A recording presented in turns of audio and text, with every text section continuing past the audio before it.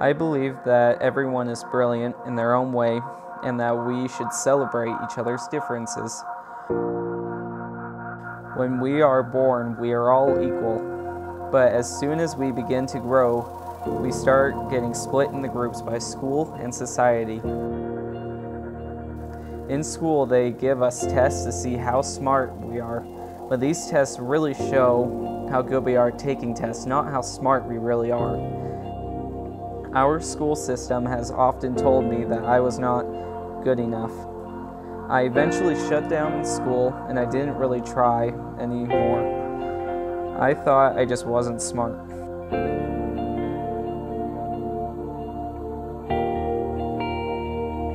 But when I was only 18 months old, I could tell you which keys went to which door or car on both my parents' and my grandparents' keychains.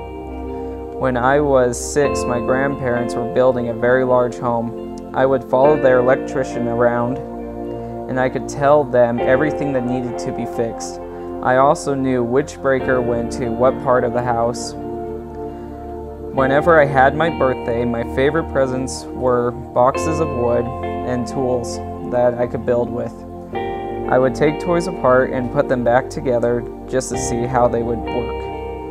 I have developed those skills and now I can build really cool things like my giant RC plane, my go-kart that's powered by water and batteries. I now know that I am a visual spatial learner and my brain sees in pictures, not words.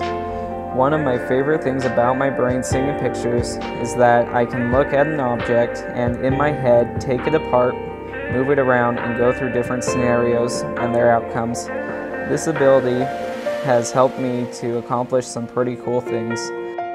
And I ended up winning the state science fair with my water-powered engine, and then I took this project to iSweep, an international science fair, and won a silver medal there.